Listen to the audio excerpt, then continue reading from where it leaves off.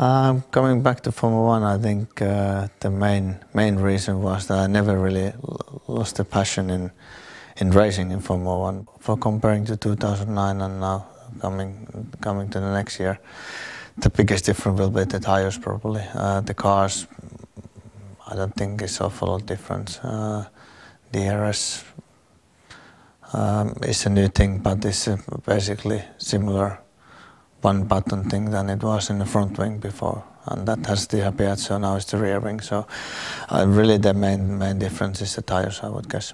But I'm really looking forward to come back, and at least Formula One is something that I know how everything works, and I've been there for many years. Like when I went to rally, I didn't really know what will happen there. When I went to NASCAR, I had no clue how it will be. So in that way, it should be much easier to come back, and it should be pretty normal.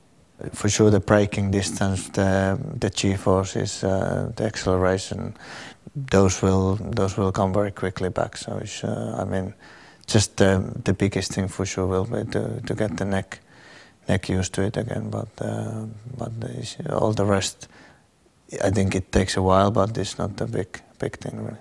I wouldn't come back if I wouldn't be motivated. So there's always a lot of talk about the motivation, and but nobody really knows what I do or what I think apart from myself. So I don't really care what people says. But I enjoy to come back. I wouldn't put my name in a contract if I wouldn't think that I really enjoy it. So it will be interesting and will be exciting to get back.